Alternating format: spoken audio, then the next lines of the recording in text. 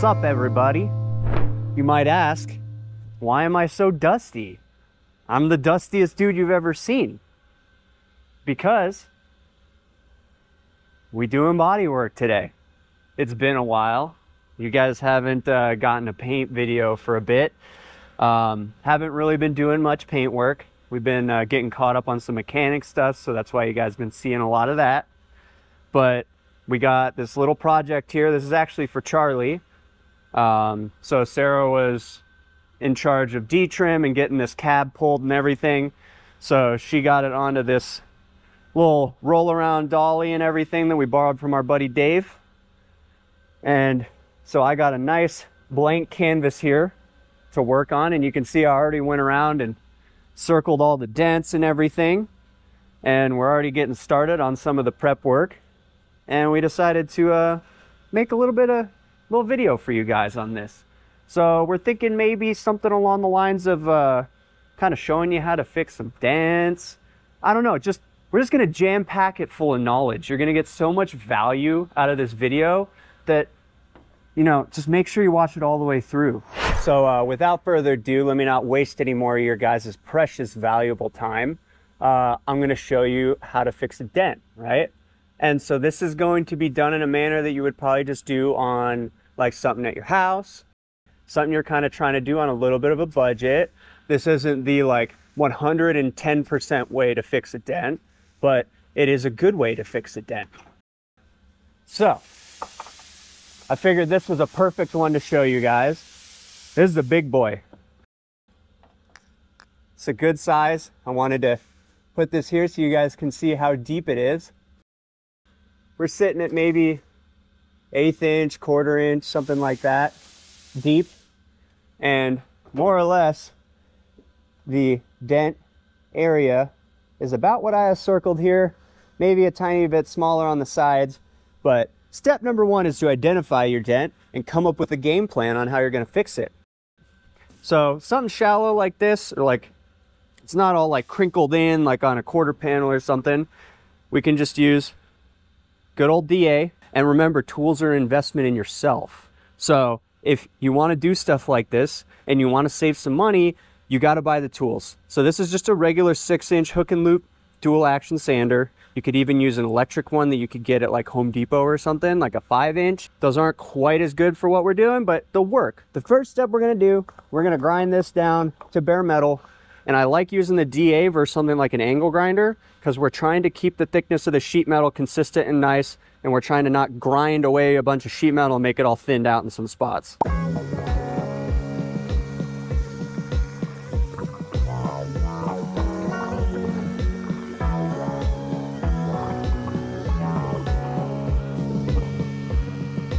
It smells like Brandon's melting that car over there.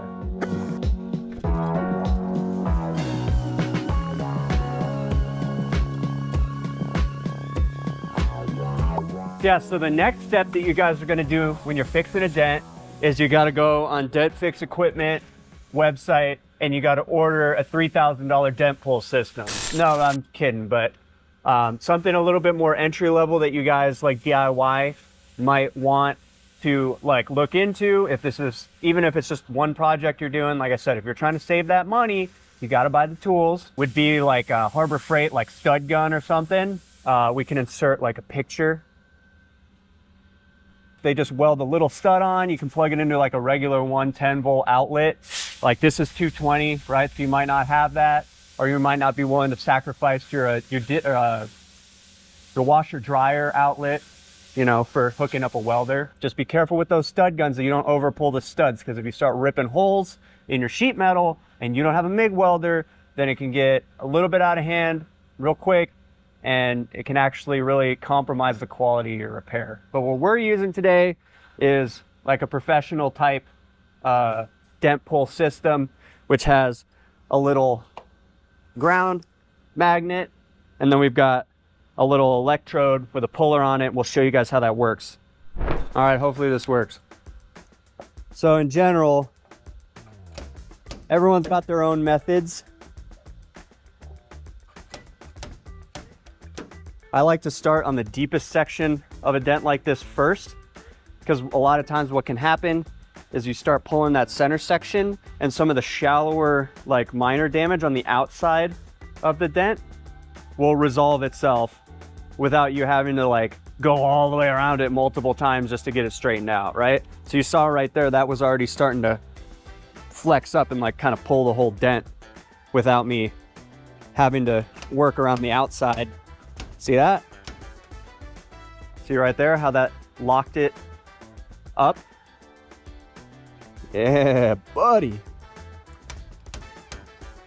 And we're gonna do a little bit on the sides here to keep that tension on the metal, which we're not over pulling, but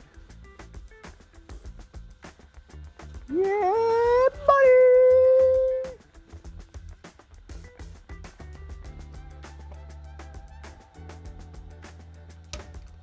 So at this point, what I like to do, I get out the worst of it, right? Then we're gonna take a little sanding block with some 80 grit on it. We're just gonna do a couple passes over this, and that's gonna highlight our highs and our lows so that we know where we need to keep pulling.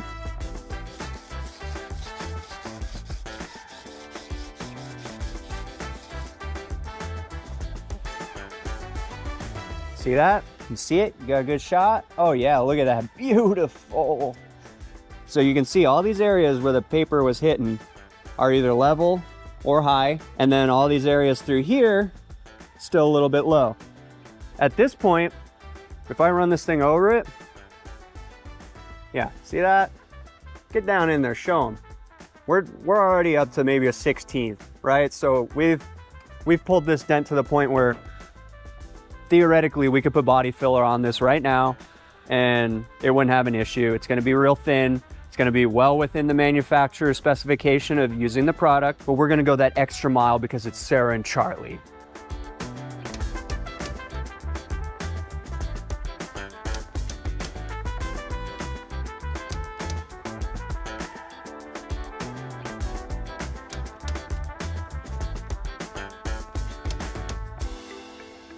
And all that we're doing here is making very minor adjustments to the sheet metal. And if you guys are using a stud gun at home, it works on a very, very similar concept to this, honestly. It's not much different. And one thing that I'll say with the studs is that when you're pulling, if you notice that that little area is starting to turn into I call it a volcano, right? So you're starting to notice that the sheet metal starting to really like flare up around that stud. Stop pulling. You're gonna rip a hole in it, okay? So if it's starting to do that, that means you got a lot of tension in other areas of the sheet metal around where you're pulling, and that specific little area isn't loose enough for you to get that metal to come up and be level. So you can keep yanking on it, but you're probably just gonna rip a hole in the sheet metal. So stop while you're ahead, break that stud off, and relieve some of the tension on the rest of the dent around that area before you go back and try to pull something in that spot again.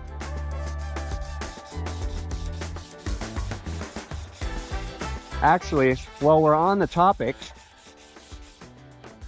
there's a really cool book. And I know, right? It's 2023. Who the fuck reads books anymore? Am I right? But there's a really cool book, and there's a lot of pictures, right? There's a lot of pictures, and it's like, I think the book is like less than 100 pages too. So it's very simple.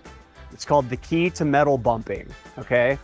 And if this is something that interests you, if this is a trade that interests you, and it's something you want to get good at, and you want to practice, or even if you're thinking about just doing your one car and you're a little bit scared of doing the metal work, get that book. It's super cheap. I think on Amazon it's like, I don't know, $10 or something. And it's worth skimming through that. And you don't even have to read all the sections because there's stuff in there. Like I think the book was written in the 50s or 60s. And there's stuff in there about doing lead work and things like that, which is another awesome skill. We also have a video, right, on that. You guys want to check that out, we'll put a link. There's stuff in there you don't even have to read if you're just learning about doing metalwork. So in reality, what, you gotta maybe read like 20 or 30 or 40 pages of a tiny little book that's got a bunch of pictures in it. That's like reading like 5 pages of a normal book.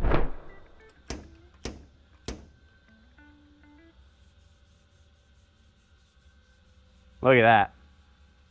So you can already see just on that last pass that I did with the 80 grit before I did some more pulling, we've just got some very minor, shallow little low spots in between some of the spots that I'm pulling. We're gonna call this one good.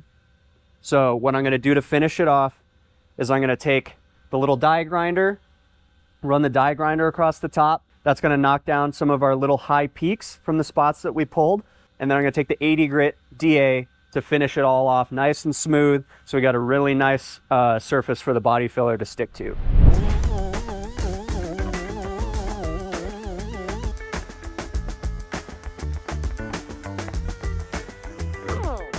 And now, I wanna be real with you guys. I've been doing this for 14 years, okay?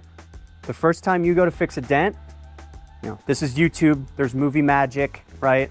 But I did finish this in like 10 minutes, okay? The first time you go to do a dent, you might spend 3 hours on just doing what I did right there.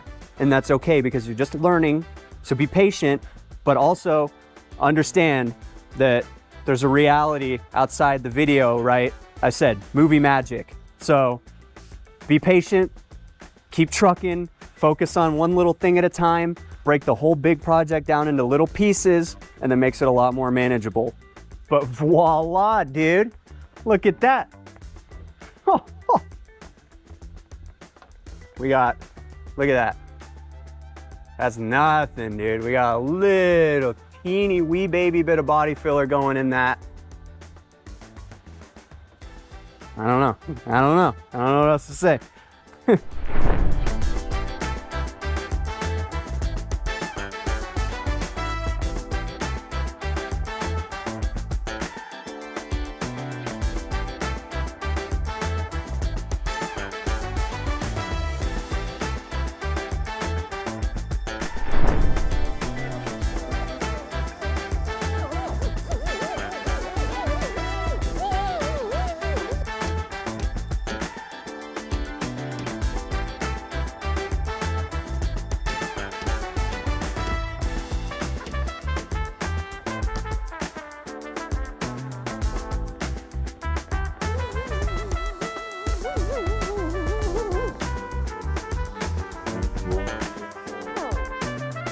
Damn near metal finish that one. I got 3 things that I wanted to clarify for you guys before we moved on to the body work step, or the like filler work steps. Number 1 being, I'm sure you guys are probably wondering, do I have to grind down to the metal on every single dent?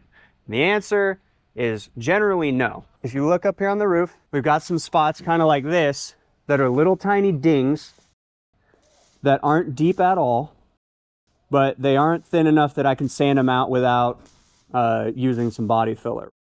Sometimes there are ones that are very, very shallow, and you can use a nice flat hard block and go across it, and you can actually sand it out without adding any material. You can just use what's already there and you can sand it flat.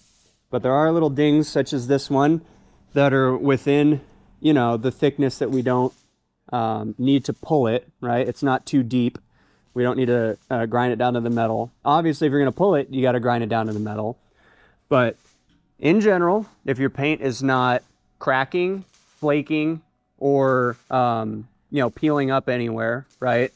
And the original finish is still in good shape, then it's more than fine for you to put body filler over top of it, so long as it's sanded with a nice coarse grit like 80 or 150. Also, it kind of depends on the product. Read your data sheet for your body filler. Make sure that it lists existing paintwork or OEM paintwork as one of the substrates that are suitable for putting your body filler over. So the second one is, I'm trying to think of like a good analogy for you guys that might kind of help you visualize it a little bit. But if you can imagine, you've got a panel and the amount of sheet metal that's contained within that panel is a fixed amount. When it gets dented, smashed, whatever, essentially what it's doing is adding more material to the panel than that's already there. And it's doing that because it's stretching that sheet metal. So a lot of times you'll wind up with a dent, kind of like this one. And it's hard to see on the camera because we don't have it highlighted for you guys, but we got a dent here And then you see kind of around the edge, there's a little bit of a ring, and we call that like a high crown, right? So there's a dent, and then around the edge of it, you'll have an area that's kind of raised up. This actually like seems like a high spot. A lot of times when you're pulling the dent, you'll resolve that without having to do anything about it. So essentially, you know, you've got your low and you've got your, oh, I don't have three hands here. You know, you've got your low, you've got your high next to it, and when you pull the low, a lot of times you wind up, right, nice and flat. That doesn't always happen. There are a couple ways that you can tackle that. First of which is something like this, a little like hook body hammer. You can do your pulling, and then you can gently go around the edge of your dent and just tap down that crown, right? And we're not hitting hard, but we're doing a lot of hits, right? A lot of small, little, tiny taps, because we're making small adjustments. We're not trying to just go whap and tap it down and then wind up just caving in the whole thing. You got to be gentle with the sheet metal, especially if it's on these newer cars. It's real thin. The older cars, sometimes you got to apply a little bit more force. The other reason I like the studs and using like the pulling system that we do is when you weld that stud, it actually puts a good amount of heat into that little area. And what heat does is it contracts sheet metal. After you do the stud weld, it helps contract the steel a little bit. And then when you're doing the pull, it will stretch a little bit, but in general, you're still winding up with like a net negative, right? Like you're still pulling in that sheet metal a little bit more than it was when it was damaged, if that makes sense. That's a good reason why we use the studs. Hammer dolly is also good. That's a little bit more like a cold method, right? And that's something I could do an entire separate video on. And also, if you read that book, you'll learn how to do that in there as well, and I don't have to make a whole long video explaining it to you. I just wanted to highlight talking about that little high crown, because I know you guys are probably going to be dealing with that on at least one dent if you got a lot of dents on your car. Lastly, before we get to the body filler step, I wanted to talk about feather edging. So we've got this area of bare metal here where we did our dent pull, and then here we've got a transition going into the existing paintwork, which is in good shape and it's not failing. So what I did is I took my 80 grit and we've stepped out all the way to here with the 80. So we're well past the area of damage, and then the transition between the paint and the metal is feathered out pretty decent. We could go a little bit further, but what I like to do, some guys like to keep their body filler within the bare metal and they feather out into the paint beyond that. What I like to do is keep my feather edge closer to the damage and then feather into the paintwork, and I actually put body filler over this edge. And that creates a nice transition between the old paintwork, the body filler, the sheet metal, and then on this side back into the old paintwork. And that helps because we've got to always be thinking about a repair in terms of how it's going to look 5-10 years down the road. If you apply primer over top of this edge, and then you have body filler and you have a gap here where the primer is compensating for the difference in mils, you can wind up with the primer shrinking back over time and this edge exposing itself. It's more likely to expose itself. Whereas if you put body filler over that edge and then you feather it all the way out, I can show you guys an example of what I'm talking about on the nose here, where I've got this damage feathered into the paintwork and the transition has a very, very, very thin layer of body filler over it. Body filler really doesn't shrink much over time. I think it's something like 2%. It's a very, very small amount. So you're a lot less likely down the road to see that edge if you do it this way versus the other way. So step one, I blew it off with some air, which gets all the big dust particles and everything ripped off the surface. Step two before body filler is I'm taking just a regular solvent-borne wax and grease remover. I use this Versa waterborne because it evaporates quicker. And I'm getting to a clean spot on my microfiber and I'm just spraying it down a little bit. And then I'm going over top of my surface and I'm wiping it in a nice circular motion to just get any of that embedded dirt and dust ripped off the surface. I don't like to take this and spray it directly on the panel at this stage because I don't want it to bite in underneath, any of the solvents to kind of be pooled up in there and get real wet. I like to keep it a little bit drier at this step, especially since we're going to be putting body filler over it within like the next half hour. All right, so what the hell am I doing here? We're not playing Tetris with the roof. We're getting set up to do our body filler work. So what I like to do is just take some of this skinny tape, and when I got a panel like this where it's just beat to shit and there is dents everywhere, and it's also white, so it's really hard to see where I have sanded, I went around with the DA, and the dent is in the center of each one of these shapes.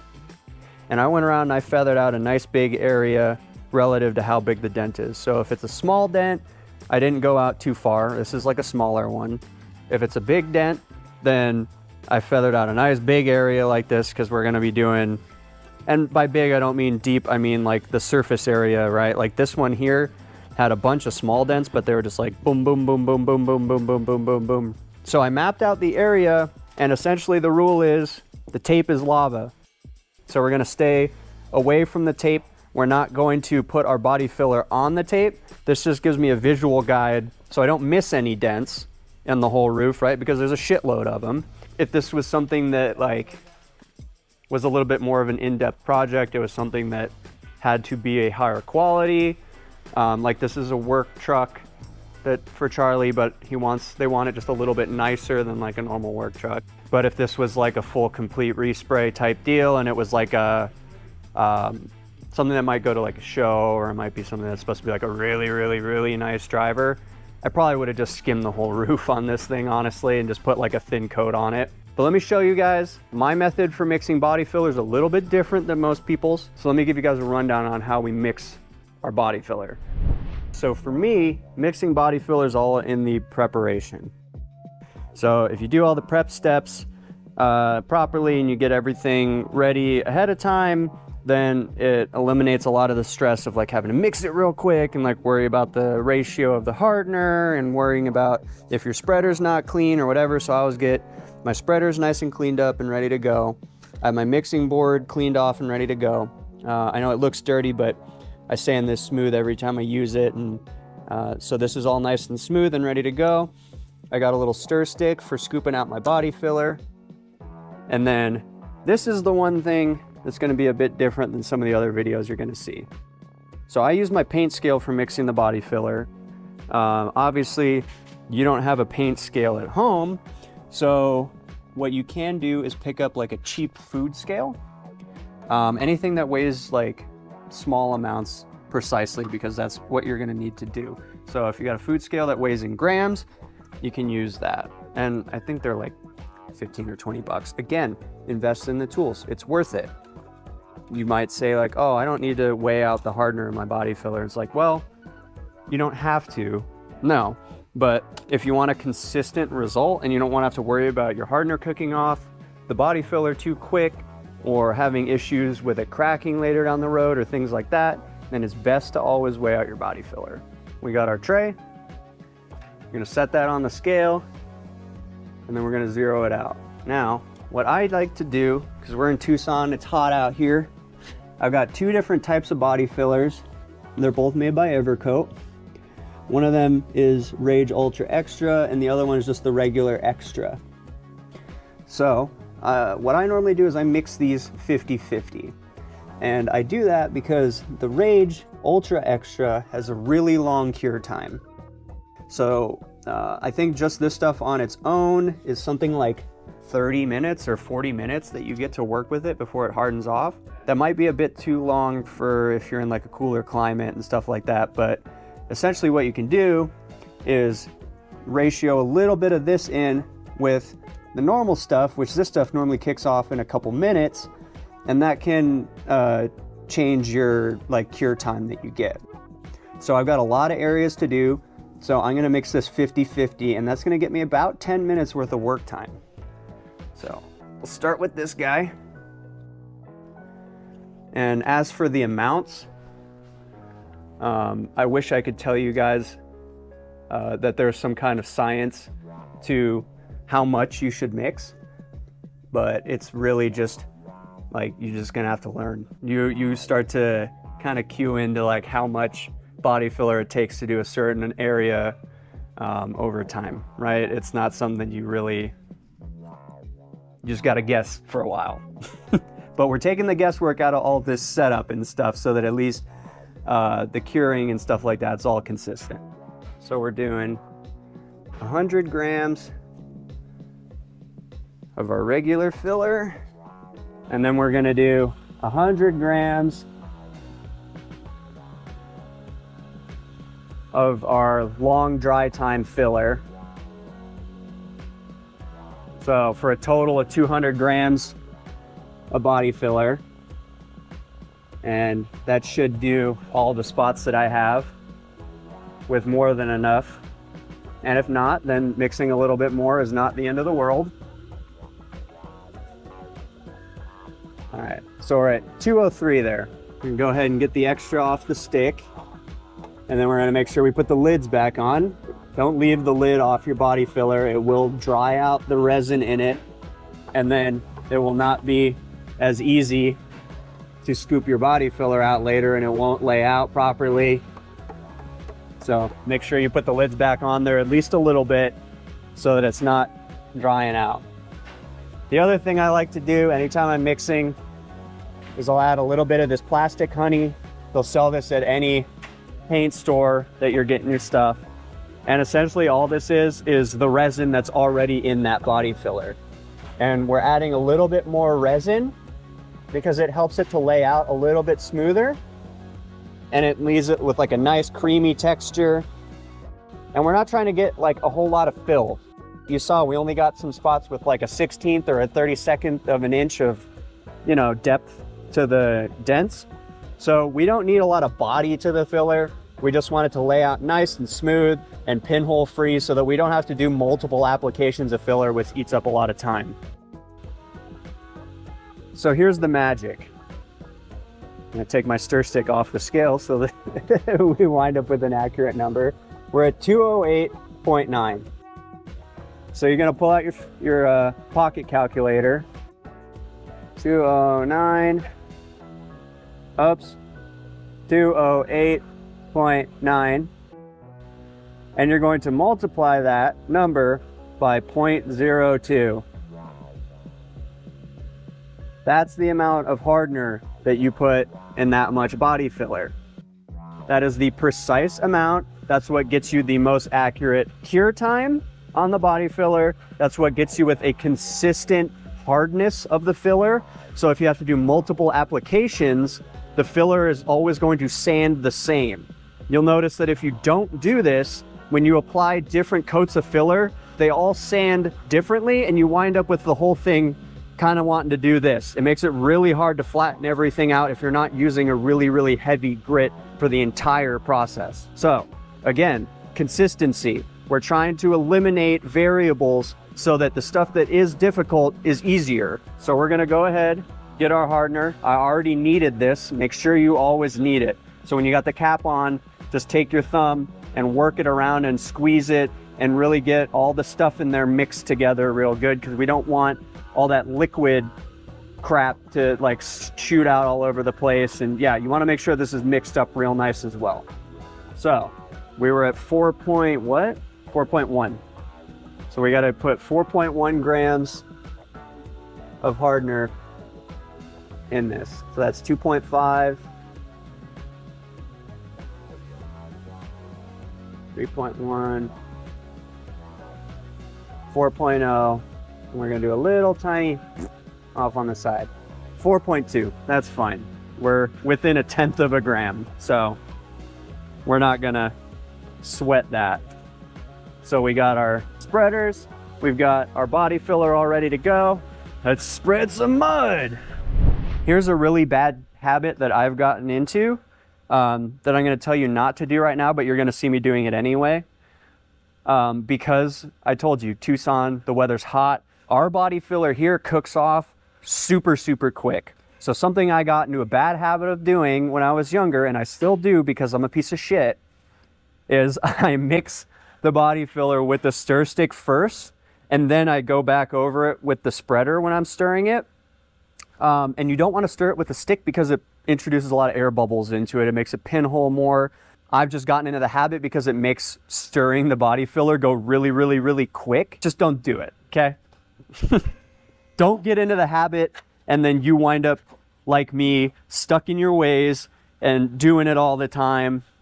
I mean, at the end of the day, it's not the worst thing to do. It just makes it pinhole a lot more.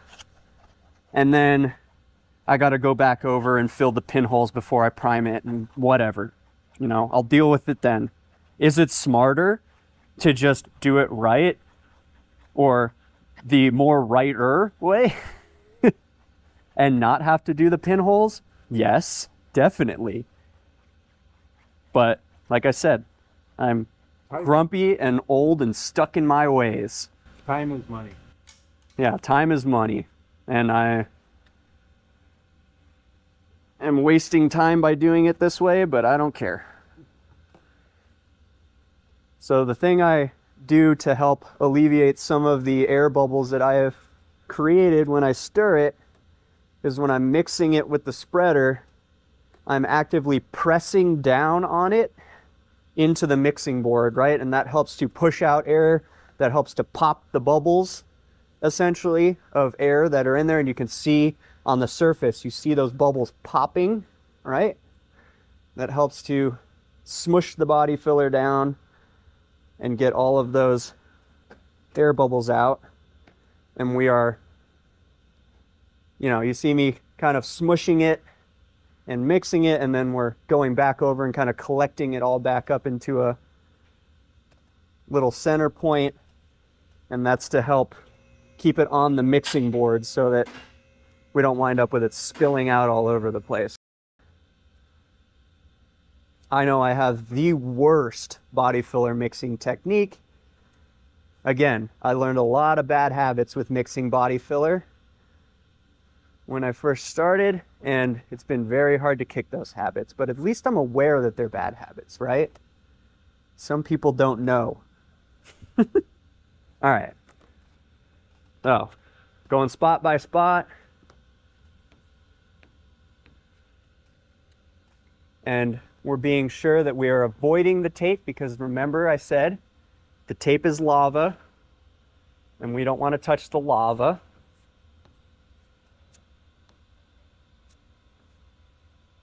And when you're applying your filler, it's all about trying to get it as smooth as possible, and it's all about trying to get the edges where the body filler meets the paint nice and tapered off. You don't want the edges to be all built up super high because the edges are the hardest part to feather out. So you see around the edge, it's got kind of a nice thin taper on the material going into the paint. That section's good. And you guys might ask, why do I have 3 different spreaders all cleaned off? And it's because of stuff like this, where I might want to get the body filler on there a little skinnier, right, with thinner. So I'm going back over it with that spreader to thin it out so I don't have a whole bunch of build on there. And then also I have a little guy because we've got a mix of different sized damage areas, and I can't use the big spreader here, otherwise I'm going to be touching lava. So noticing a theme in today's video of me talking about volcanoes and lava, and essentially we're National Geographic now, so you guys are welcome. Getting educated on nature and body work at the same time. I do like these metal spreaders for a lot of stuff versus the plastic.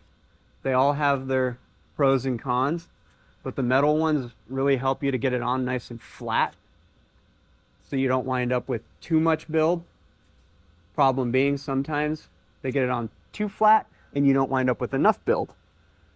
So on the bigger areas with more damage, I always try to use the plastic fillers because you can put a little bit of a bend in them, and the bend will help create kind of a little mountain of filler where you can stick your shirt into the stuff that you just did. And I probably goes without saying at this point, but make sure that anywhere you're putting body filler, it's sanded underneath. I put the tape on a point where I know that it's sanded. So in theory, I could go all the way up to that tape and it's still going on top of something that's sanded. You do not want to put body filler over something that's not sanded. It will not stick. Don't try to convince yourself that it's going to stick, because all it's going to do is crack in a very short period of time, and you're going to be redoing it and you're going to be very sad.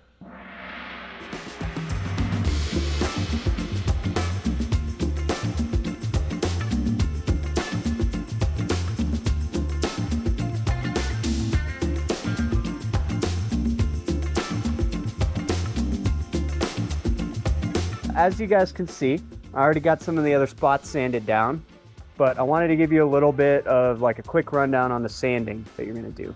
So you saw how I got the body filler on there. I showed you guys how to mix it and stuff. And the next step is gonna be picking a block that's the right flexibility and size and contour for the shape that you're doing. This area has a bit of a, a little bit of a bend to it. So I went ahead and picked a block that's got a spring steel insert in it on the backing here, and that helps to give it a little bit of a flex, but still keeps a nice curve to it, right? Pretty much the rule of thumb is you want to choose the biggest block you can for an area and the flattest block that you can for an area, right? Like the stiffest block.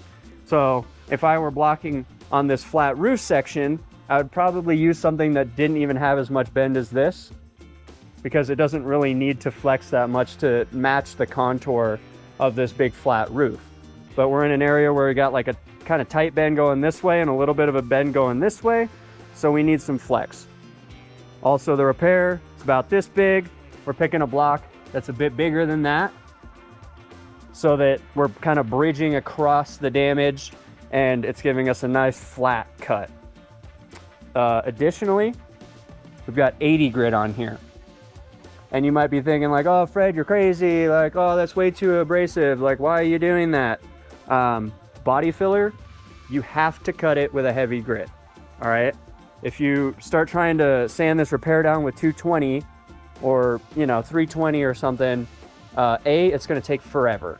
And B, say this is the surface of your panel, this repair here, right? These little peaks are like the Bondo spreader marks, and then this is some of your lows.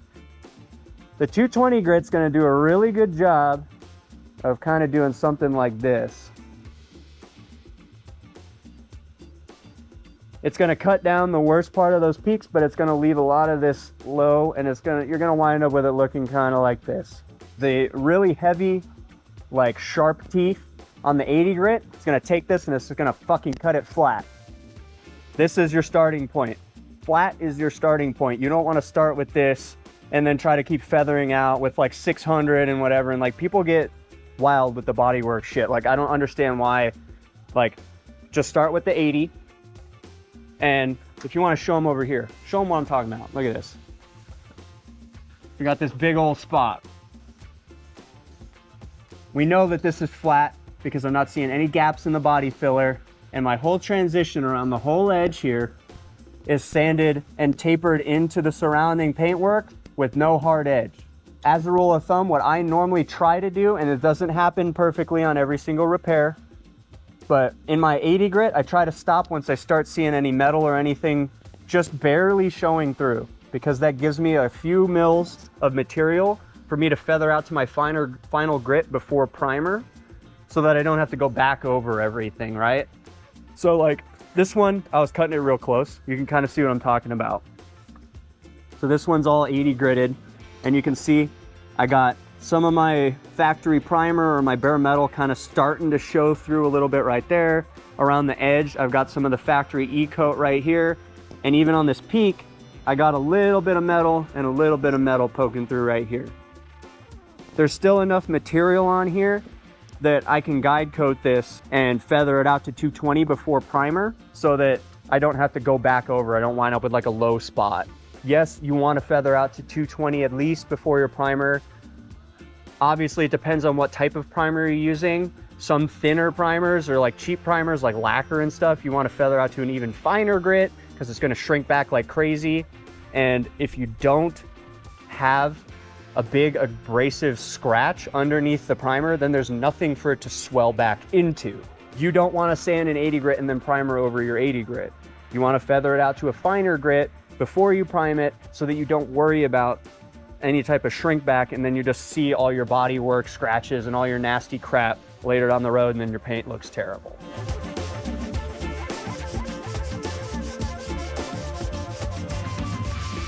So we're gonna stop there. You can see on our edges, I got a little bit of factory primer showing through here. This edge nice and feathered where the paint transitions into the bare metal. Same deal over here. And we're just barely starting to see that kind of showing through a little bit. You can see the coloration, but you can't, it's not actually protruding through. So that means in my transition areas here that are real critical, where they might show back up later, when I feather out to 220 grit, it's still got plenty of material and it doesn't start like digging down. I don't know if that makes sense or not, maybe not. Last step, make sure you buy this. It's worth its weight in gold. This is dry guide coat. Don't use that shitty rattle can stuff. It's like 99 cents or whatever. You want to use the dry guide coat powder. So all these areas here where we had the body work, we're gonna go over with a nice heavy coat. You want it to be a nice, even, thick black. And you can see where the sanding marks stop on either side. And we want to make sure that we got every single sanding mark filled with that guide coat.